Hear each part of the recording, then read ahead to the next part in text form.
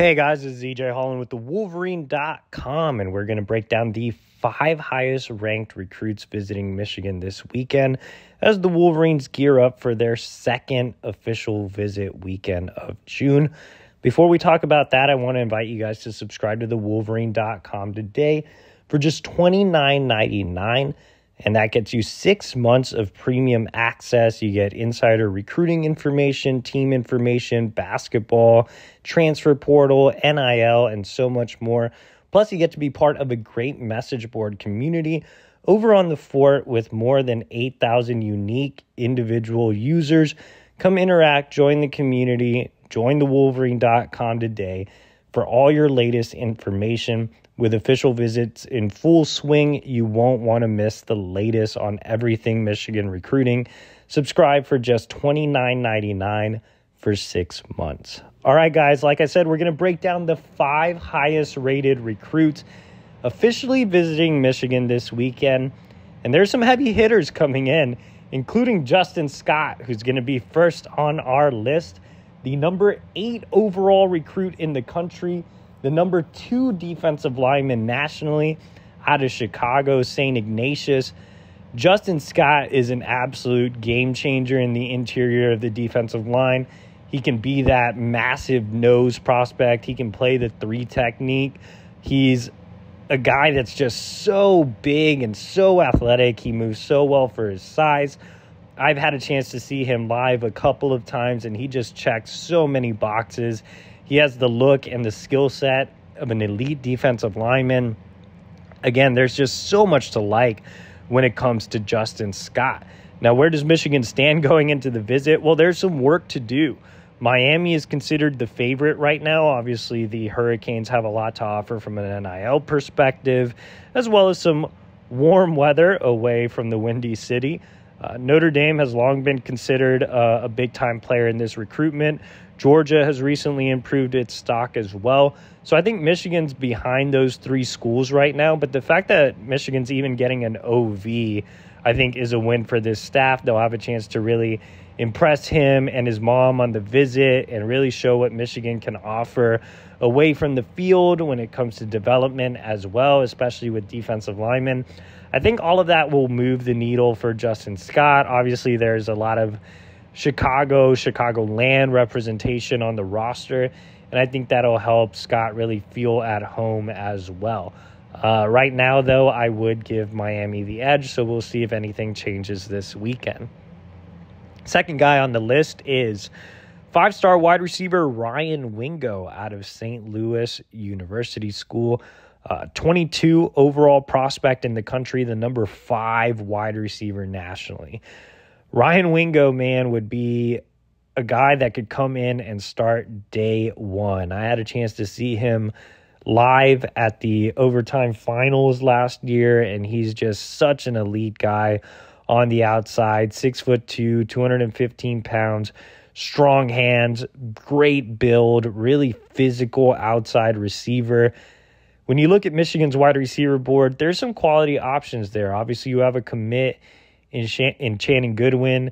You have a lean in Amarion Stewart. You have Jordan Shipp, who has Michigan in that top group.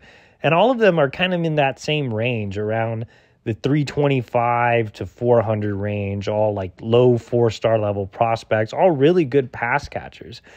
But when it comes to that elite guy, that's Ryan Wingo. He can provide a change to this offense. He can be such a dynamic weapon. I think Michigan has work to do, though. It's obviously hard to sell Wingo on Michigan's scheme since it's been so run-heavy the past couple of seasons. But he has a great relationship with Ron Bellamy. He knows that J.J. McCarthy could open up the offense this year. Michigan has a highly touted quarterback commit to sell in Jaden Davis. So, get him in for an OV and see what happens. Georgia, the heavy favorite right now. I would expect him to side with the Bulldogs, but Michigan's very capable of moving the needle this weekend. Third on the list is Bryce West, the number 54 overall recruit nationally. Number 6 cornerback in the country. Look, Michigan's trying to land an elite corner this cycle, whether it's Bryce West or Aaron Scott or both. Michigan wants at least one of them in the class. I think West is going to be a little bit tougher to land than Aaron Scott. He goes to Glenville High School in Cleveland, which has traditionally been Ohio State friendly. Ohio State has a 97% chance to win him over, according to the On3 recruiting prediction machine. The Buckeyes are also set to get him last for an OV on June 23rd. On top of that, I have my pick in for the Buckeyes. So what can Michigan do to win him over this weekend? Pitch him on coming in and playing right away. Look at the corner depth chart right now. I mean, you have Jair Hill, who is obviously a talented land last cycle, but there are just so many question marks when it comes to who's going to be the guy opposite of Will Johnson. Well, you can commit and come in and compete for that starting job right away next year. I think Bryce West is just that talented. He's a speedy guy as well. I believe he ran in the 10.5s in the 100-meter this offseason, really improving his track times. So he has a great relationship with Steve Klinkscale, who's his lead recruiter and the area recruiter in Ohio. He has great relationships with some of the guys from Ohio that are committed in the class, like Jordan Marshall.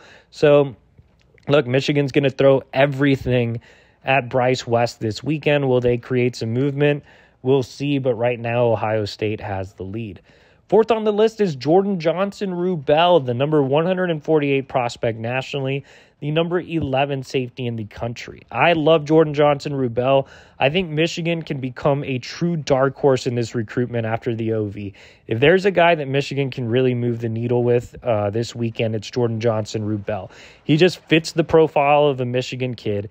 He's extremely versatile in the secondary. He can play corner, he can play nickel, he can play safety. Jay Harbaugh has done a fantastic job of recruiting him. Steve Klinkscale has been very involved as well.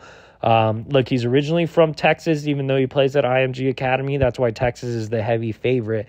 But he's very open, already plays away from home at the high school level, so I don't think he would have a problem playing away from home at the college level.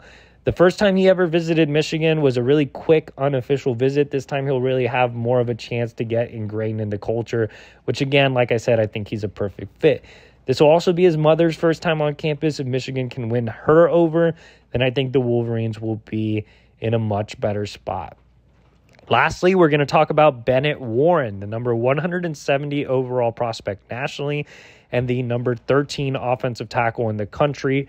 Out of Fort Bend, Texas. He goes to Fort Bend Christian Academy, which is a really small private school. Right now, Bennett Warren is more of a developmental prospect, even though he's ranked really high. I mean, he's a massive guy at 6'8", 330 pounds, but he's still very raw from a technical standpoint. He's very much your high ceiling, low floor type of offensive lineman. But that's completely fine because Michigan already has 5 offensive line commits. And I think you can afford to take a developmental prospect as your 6th guy.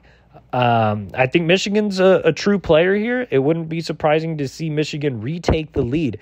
If Bennett Warren's name sounds familiar for some casual Michigan recruiting fans, it's because Michigan took the lead for Bennett Warren after his spring game visit. Since then, Michigan's dropped off a little bit. Texas A&M has become more of a player. They just hosted him for an OV. Oklahoma is set to receive an official visit. Oregon set to receive an official visit. Warren also said he might not commit till the fall. So it's not a guarantee that Michigan does take 6 offensive linemen this cycle, but if Warren were to try to commit to Michigan, they would happily accept it. I do, again, think the Wolverines are in a good spot here, but Warren's been one of those kids that has changed his mind with visits, so we'll see how this weekend goes, and we'll see how the rest of his official visit slate goes as well. That's going to be it, guys. Appreciate you for joining me over on our Wolverine YouTube channel. Make sure to hit the like button. Also, make sure to subscribe. That is completely free. And make sure to subscribe to the Wolverine.com for $29.99 for 6 months. And that gets you insider information throughout the weekend on all 13 official visitors.